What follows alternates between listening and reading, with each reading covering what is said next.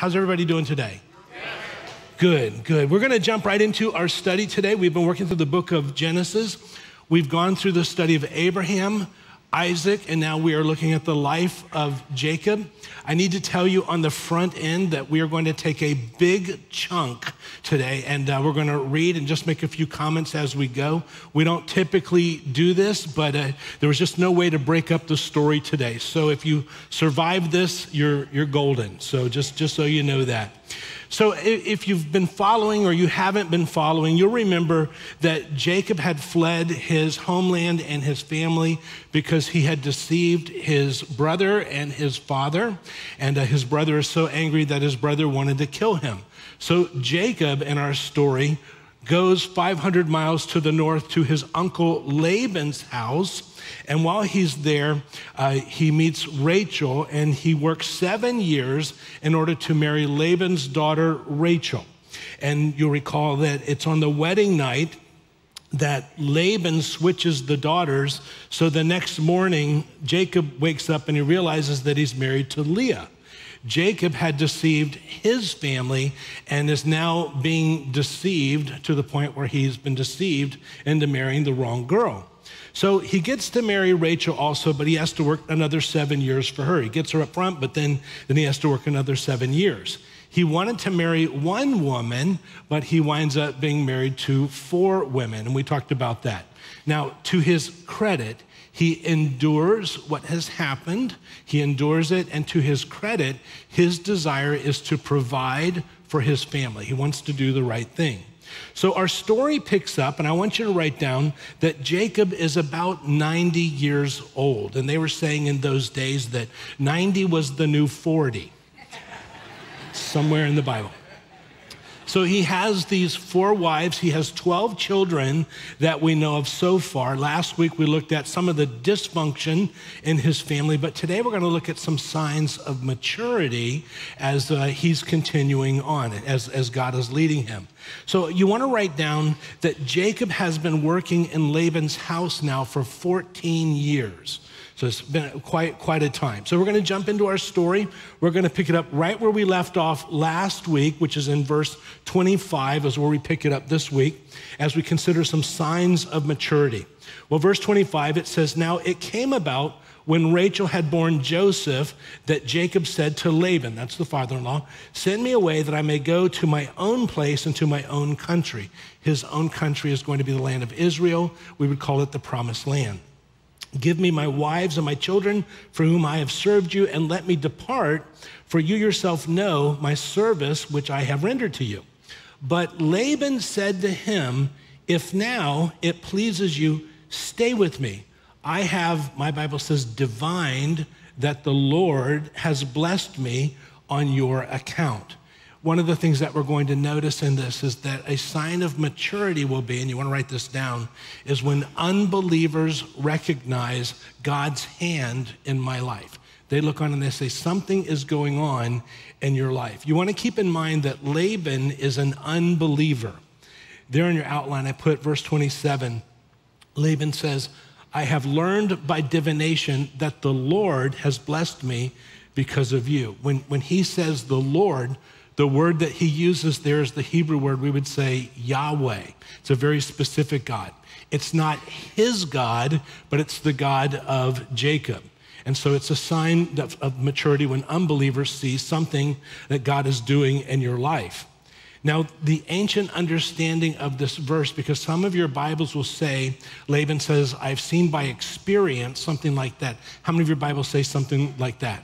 The word is actually divination. The ancient understanding of this verse, 1,000 years before Jesus was even born, is that Laban would go to his gods, which we would see, and it's his gods through divination revealed that he's being blessed because of the God of Jacob. And we'll see that as we go. So Jacob says, or Laban says, I've been blessed by you. It's interesting, and you want to keep in mind, he doesn't say, "I want you to stay because I love you. I want you to stay because I love my daughters. I love my grandkids." He says, "I want you to stay because it's good for business." And you want to keep that in mind as we go. Well, verse 28, it says, "So he continued, Name your wages and I will give it. But he said to him, you yourself know how I have served you and how your cattle have fared with me. For you've had little before I came, and it has increased to a multitude. And, underline, the Lord blessed you wherever I turned. But now, when shall I provide for my own household? So Jacob says, I need to start taking care of my own family. I have this family, I have these 12 kids, I need to do something. So we'll talk about that. One of the things we want to notice is that it's a sign of maturity when God gets the credit for what's going on. Jacob says, the Lord has blessed you wherever I turned. Jacob says, not me, the Lord is blessing. He gives God all the credit. That's a sign of maturity. Verse 31, so he said, what shall I give you? And Jacob said, you shall not give me anything. If you only do this one thing for me, I will again pasture and keep your flock. Laban will negotiate with his son-in-law who needs to earn a living to take care of Laban's 2 daughters and all of his grandkids. We're going to see as we get into this that Laban loves money above all else, and he will gladly take food out of his daughters and his grandchildren's mouth if it prospers him, if it benefits him. So you want to keep that in mind as we go. Verse 32, Jacob says, let me pass through your entire flock today, removing therefrom every speckled and spotted sheep and every black one among the lambs and the spotted and the speckled among the goats, and such shall be my wages. So he says, the sheep that are all white are more valuable, so here's what I'll do. I'll take all the ones that you don't want, that you consider not valuable, and I'll take those, and that's how I'll start my business. Now, Laban will take the deal because he sees the odds stacked against Jacob. So we'll see that as we go. Well, verse 33. So my honesty, Jacob continues, will answer for me later when you come concerning my wages. Everyone that is not speckled and spotted among the goats and the black ones among the lambs, if found with me, will be considered stolen. So he says, I'll watch your flocks. I'm just going to start my company with the stuff that you don't want. Here's where the plot thickens. Verse 34. Laban said, good, let it be according to your word. So he, and this is Laban, you want to keep in mind, Laban removed on that day the striped, the spotted, the male goats, and all the speckled, the spotted, the female goats, everyone with white in it, and all the black ones among the sheep, and he gave them into the care of his sons, Laban's sons. And he, Laban, put a distance of 3 days' journey between himself and Jacob. And Jacob fed the rest of Laban's flocks. In case we miss it, the Amplified Bible says it like this there in your outline. But that same day, Laban removed the he-goats that were streaked, the spotted, and all the she-goats that were speckled and spotted, everyone that had white on it and every black lamb, and put them in charge of his sons. So before Jacob can go through and get the sheep that were agreed upon, Laban goes through and removes them. Once again, Laban deceives Jacob, and Jacob wants to do this just so he can feed Laban's 2 daughters and the 12 grandkids. But Laban will go ahead and remove those. Laban will deceive Jacob in this. Jacob will not respond. But the last line of verse 36, it says, Jacob fed the rest of Laban's flocks. So you want to write down, it's a sign of maturity when I trust God, not my circumstances. He's walked with God long enough to know that God's going to be the one who's going to bless him, so he's not going to make this an issue. Verse 37. Now, verse 37, I'm going to read a paragraph here. It's kind of a tongue twister, but we'll get through it. Verse 37. Then Jacob took the fresh rods of poplar and almond and plane trees and peeled, you want to underline the word white, stripes in them, exposing the white. Does your Bible say something like exposing the white? Okay, which was in the rods. And he set the rods, which he had peeled, in front of the flocks in the gutters, even in the watering troughs where the flocks came to drink. And they mated when they came to drink. So the flocks mated by the rods. The flocks brought forth striped, speckled, and spotted. Jacob separated the lambs, and he made the flocks face towards the striped and all the black in the flock of Laban, and he put his own herds apart. And he did not put them with Laban's flock. Moreover, whenever the stronger of the flock were mating, Jacob would place the rods in the sight of the flock in the gutters, so that they might mate by the rods. But when the flock was feeble, he did not put them in. So the feebler were Laban's and the stronger Jacob's. And the man became exceedingly, you want to underline that word exceedingly, however your Bible says it, prosperous, and had large flocks and female and male servants and camels and donkeys. Now, how many of you have used this method of mating?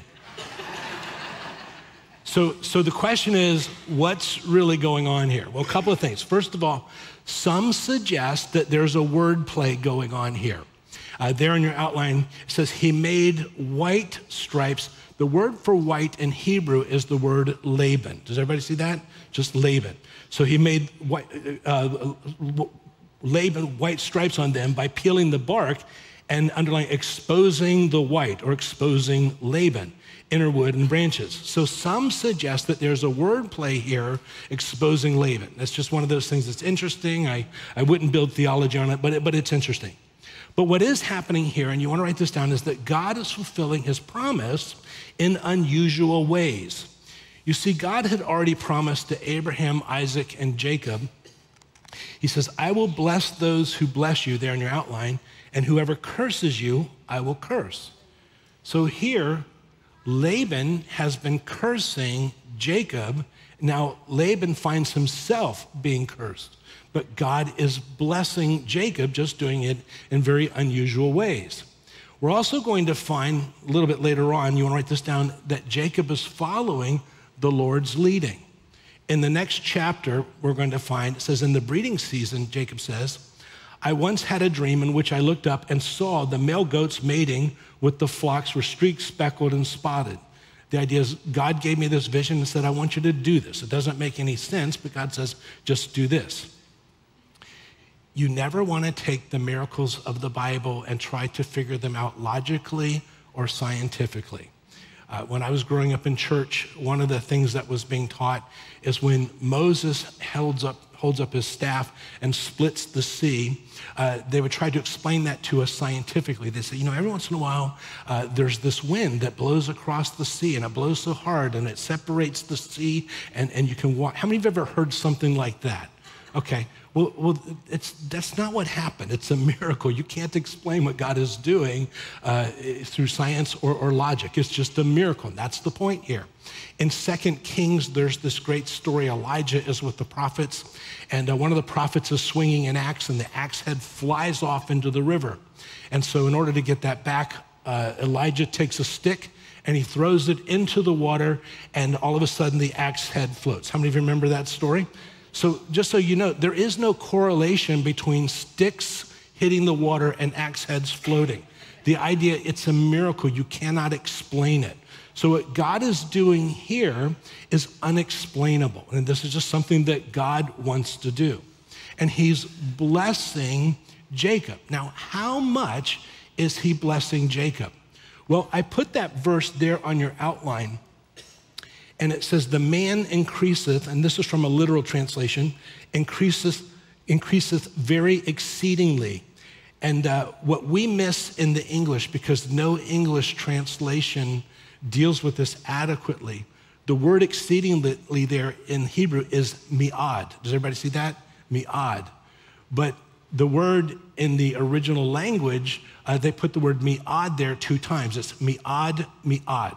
And the idea is it's exceedingly times exceedingly, so that we would know that this is not something that can be explained other than God is supernaturally blessing Jacob. So you want to write down that God is blessing supernaturally. So time is passing, and so far in our chapter, about 6 years have gone by. And so we pick it up in chapter 31, verses 1 through 3. And it says, now Jacob, now remember, Jacob's being blessed supernaturally. Now Jacob heard the words of Laban's sons, saying, Jacob has taken away all that was our father's and from what belonged to our father, and he has made all this wealth. So you have the non-believers, they're looking on, they're not recognizing that this is God's blessing, they're just saying he's taking it from us. Jacob, verse 2, saw the attitude of Laban, and behold, it was not friendly toward him as formerly. Then the Lord said to Jacob, you want to underline that, we'll come back to that, return to the land of your fathers and to your relatives, and I will be with you. So God says this, verse 4, so Jacob sent and called Rachel and Leah to his flock in the field. He wants to get Rachel and Leah to the place where nobody else can hear the conversation.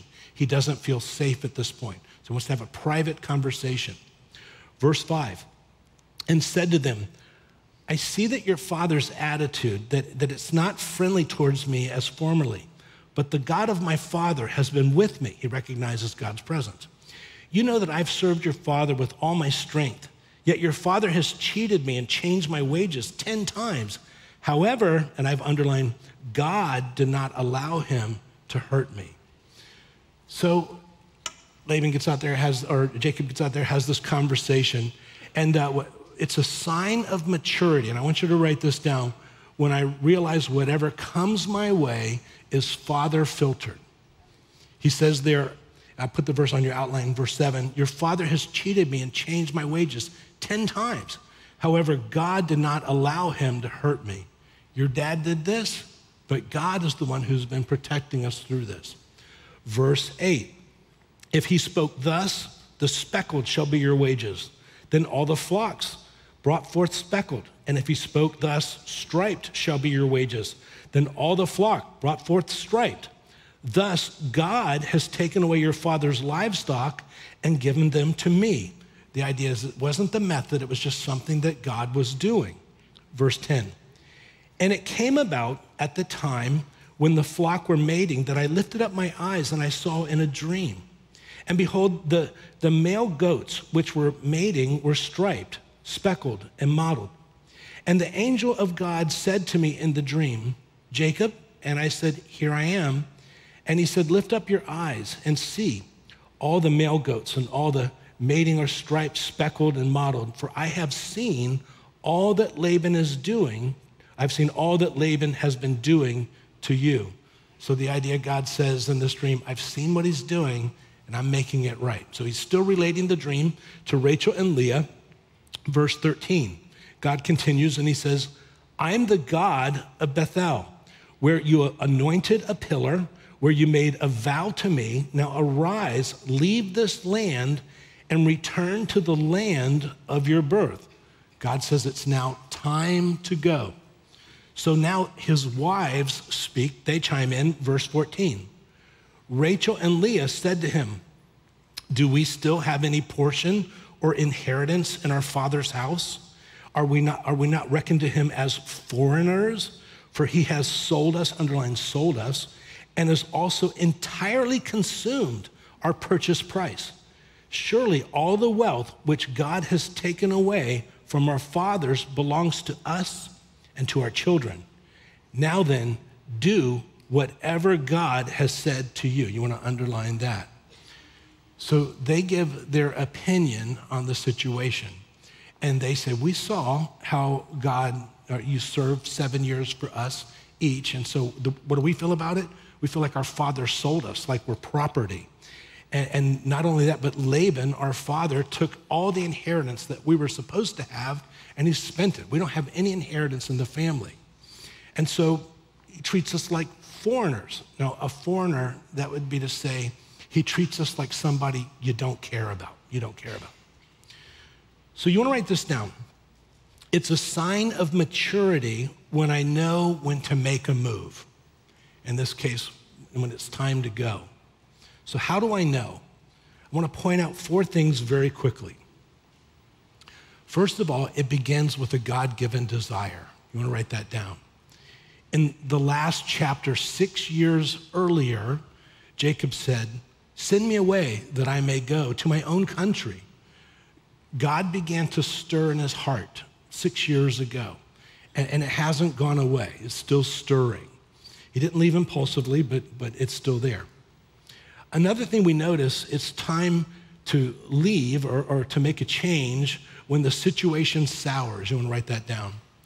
In verse 2, it says, Jacob saw the attitude of Laban, and behold, it was not friendly toward him as formerly. So the situation's going south. The door is shutting. Another thing that we notice, and you'll write this down, when I receive direction from God's word, when God speaks through his word. In verse 3, it says, the Lord said to Jacob, return to the land of your fathers and to your relatives, and I will be with you. So here you have a situation souring, and you have God speaking. So how would this work out in our life? Now, he didn't have the Bible as we have. You know, we can look to God's word. Sometimes God speaks to us and gives us direction, but for the most part, we go straight to his word. His word illuminates. Somebody will say something like, the situation souring. They'll say, you know, I'm in this work situation, and everybody makes fun of me because I'm a Christian. They hate the fact that I'm a Christian. They're constantly antagonistic. But I wonder, should I stay in that situation because I'm the only light in that situation? Well, maybe. Or somebody will say, you know, my relatives, they just hate the fact that I'm a Christian. They're always antagonistic to me. But should I stay in that situation because I'm the only light? Maybe, but never forget what Jesus taught there in your outline. Jesus said, do not give what is holy to dogs, and do not throw your pearls before swine, or they'll trample them under their feet and turn and tear you to pieces. So sometimes when the situation is souring, God might be saying, don't just keep putting yourself out there. They don't want it. Does that make sense? Yes. So you want to go to, if the situation sours, then you go to God's word. Another thing that we notice, it's time to make a move when I have confirmation by wise counsel. In Proverbs, it says there, where there's no counsel, where no counsel is, the people fall, but in the multitude of counselors, there is safety. His wives, Rachel and Leah, are saying, it's really time to go. It's time to go. I've learned in my life, and I'm continuing to learn, that anytime I'm making a decision and Cheryl says, I don't know about that, it needs to be a no. Guys, have you learned the same thing? So every time, 100% of the time. So wise counsel, in that case, it was his wives. Well, verse 17. So Jacob arose and put his children and his wives upon camels. That if you have enough camels to put your whole family on, that means you're incredibly wealthy in that environment. Verse 18. And he drove all his livestock and all his property which he had gathered, his acquired livestock which he had gathered in Padan Aram, and to go to the land of Canaan to his father Isaac. Verse 19, when Laban had gone to shear his flock, then Rachel stole, you want to underline, the household idols that were her father's. Jacob is going to wait until Laban is 3 days away. Rachel will then go into Laban's house and will steal the household gods.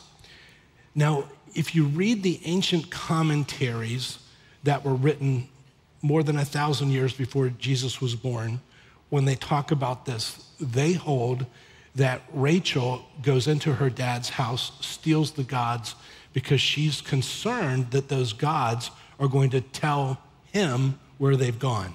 Others suggest that she's still a non-believer. So either way, she steals the gods. Verse 20, then Jacob deceived Laban, the Aramean, by not telling him where he was fleeing. So he fled with all that he had, and he arose and crossed the Euphrates River, and he set his face towards the hill country of Gilead.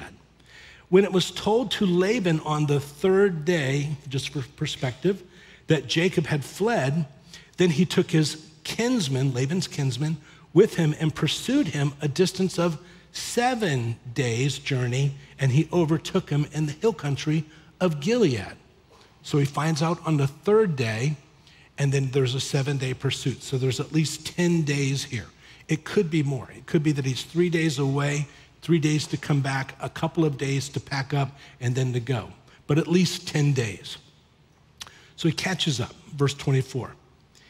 God came to Laban, the Aramean, in a dream of the night and said to him, be careful that you do not speak to Jacob, either good or bad. I've always pictured this, that here's Laban and he's dreaming and all of a sudden in the midst of his dream, there's this flashing bright light and this finger comes out and just pokes him in the chest. And God says, be careful. Watch it, pal. That you don't speak about Jacob, either good or bad. You just don't touch him. And I've always held that Jacob or that Laban would be terrified when this happens. I have in my notes that Laban experienced what could only be described as significant fluid loss when this happens. But what I find interesting in this is that when God showed up to Jacob, Jacob became a believer. And we saw that a few chapters ago. God shows up to Laban and he doesn't become a believer. Many times people say if God would just show up in their life, they would become a believer. Not always. Remember that thousands of people saw Jesus perform miracles. They didn't all become believers. So it's great when it happens, but for Laban, it's never going to happen. Verse 25, Laban caught up with Jacob. Now, Jacob had pitched his tent in the hill country, and Laban with his kinsmen camped in the hill country of Gilead. Then Laban said to Jacob, what have you done by deceiving me and carrying away my daughters like captives of the sword? Why did you flee secretly and deceive me and did not tell me that I might have sent you away with joy and with songs and with timbrel and lyre, the stringed instruments, and did not allow me to kiss my sons and my daughters? Now you have acted foolishly. Laban, the deceiver who has been deceiving Jacob, is now deceived by Jacob, who is also a deceiver, and Laban is upset about the deception. Laban is the kind of person who has a moral code for everybody else but himself. You ever met anybody like that? You have a moral code for you and everybody else, it just doesn't apply to them. He says, you carried them off like captives. Well, that's not really true. They can't stand their dad. And he says, he doesn't see that he's evil. He doesn't see what he's done to the family. And he doesn't realize that his daughters really don't want him around the grandkids. Laban never repents. He never gets saved, and he never changes. At the end of this chapter, we will never hear from Laban again. Verse 29, Laban says, it's in my power to do you harm, but the God of your father spoke to me last night saying, be careful not to speak either good or bad to Jacob. Now, just notice it's the God of your father. It's not Laban's God, because he doesn't believe in the God of Isaac or Jacob's father. Verse 30, now you have indeed gone away because you long greatly for your father's house. But why did you steal my gods? That's interesting because in the last chapter, Laban said, I've divined by my gods, we would say, that I've been blessed because of you and your God. And last night, your God appeared to me and says, watch it, pal. Make sure you don't say anything good or bad. Laban has seen God's blessing. He has heard God's warning, but he's going to stick with his gods. He's going to stick with his gods. He'll never become converted. Verse 31, then Jacob replied to Laban, because I was afraid, for I thought you would take your daughters from me by force, and he would have. The one with whom you find your gods shall not live. In the presence of our kinsmen, point out what is yours among my belongings and take it for yourself. For Jacob did not know that Rachel had stolen them. So Laban went into Jacob's tent. Now, you want to keep in mind, this is not a 5-minute thing. Laban's going to keep going, searching through everything. Jacob's going to be watching. He gets hotter and hotter as this takes place. This is probably a couple of hours. So Laban went into Jacob's tent and into Leah's tent and into the tent of the two maids, but he did not find them. Then he went out to Leah's tent, when he went out of Leah's tent, and he entered into Rachel's tent. Now, Rachel had taken the household idols and put them in the camel's saddle, and she sat on them. They would take the camel's saddle and they would use it as a seat in the tent. And Laban felt through all the tent, but he did not find them. Well, verse 35, she said to her father, "Let not my Lord be angry that I cannot rise before you, for the manner of women is upon me." So he searched and did not find the household idols. Now, in case we miss it, from the Living Translation, it says it like this. She says, "Forgive me, forgive my not getting up, Father," Rachel explained, "but I'm having my monthly period." So Laban did not find them. One commentator said, "It's been 4,000 years and they're still using that same excuse." Verse 36. Then Jacob became angry and contended with Laban. And Jacob said to Laban, "What is my transgression? What is my sin that you've hotly pursued me?" Jacob's not in the spirit at this point. Verse 37, "Though you have felt through all my goods, what have you found? All of your household goods. Set it here before my kinsmen and your kinsmen, that they may decide between us two." He's working himself up. Verse 38, "These 20 years I have been with you. Your ewes and your female goats have not miscarried, nor have I eaten the rams from your flock." I couldn't feed my family with your stuff. "That which was torn of beasts I did not bring to you. I bore the loss of it myself." I've underlined, you required it of my hand. So it was always my fault. "Whether stolen by day or stolen by night. For I was by day, he consumed me, and frost by night, and my sleep fled from my eyes. These 20 years I have been in your house, and I served you 14 years for your daughters and 6 years for your flock. And you changed my wages 10 times. If the God of my father, the God of Abraham, and you want to underline, the fear of Isaac had not been for me, surely you would have sent me away empty-handed. God has seen my affliction and the toil of my hands, and he rendered judgment last night." When it says the fear of Isaac, you want to keep in mind that Abraham had a military of over 300 soldiers. Isaac was multiplied 100 times.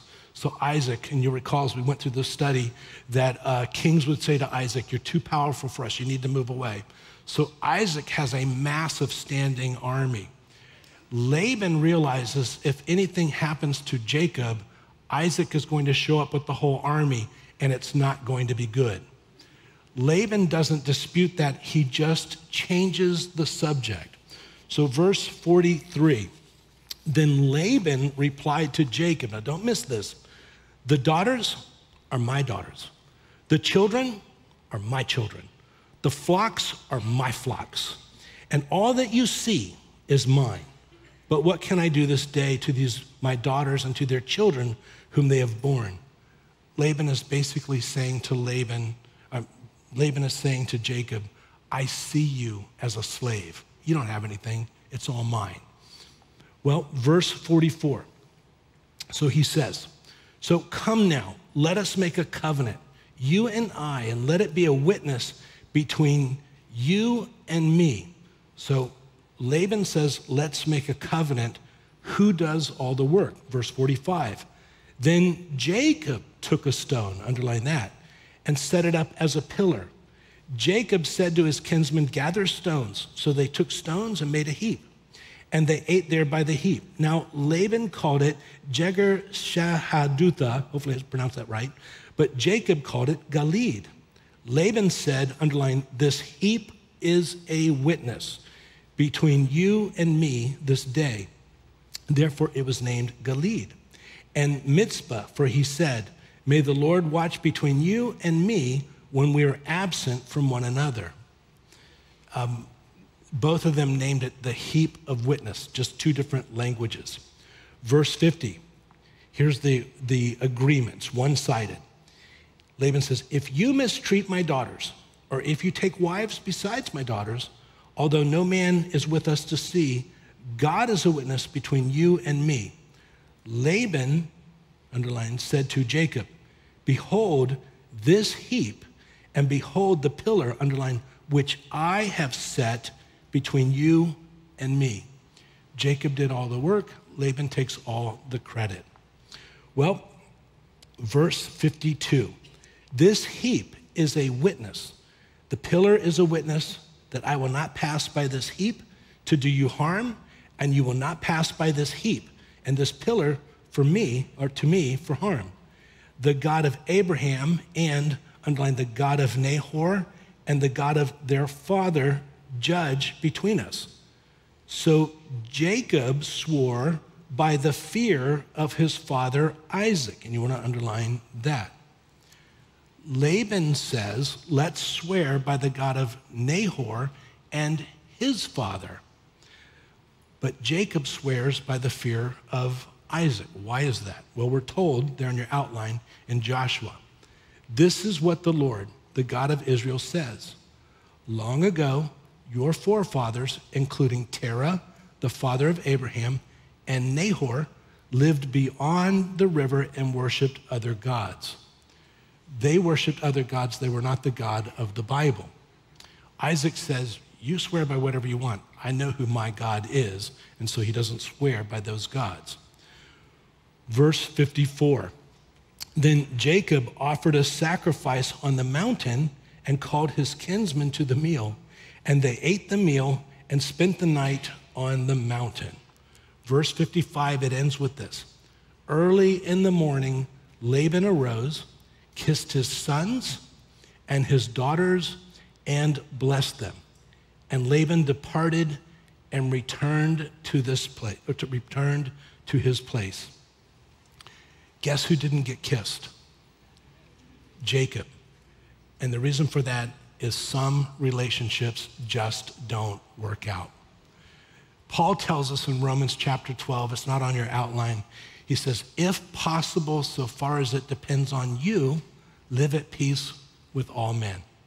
Sometimes, and in this case, it just wasn't possible. And Jacob had to let that relationship go. Does that make sense? There's so much in this. I know it was a lot today.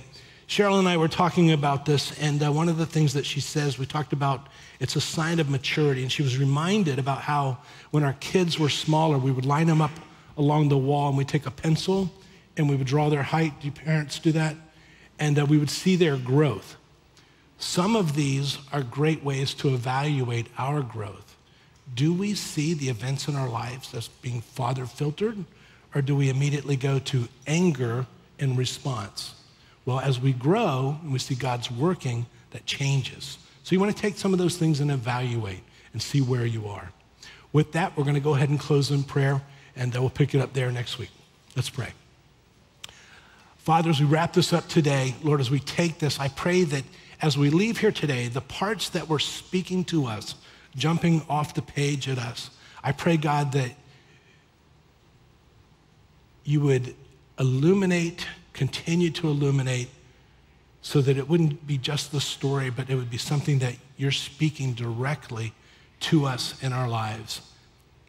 And then, Father, I thank you for this congregation. I pray, God, that you keep us until we meet again. It's in Jesus' name that we pray. And all God's people said, amen. God bless you guys. We'll see you next time.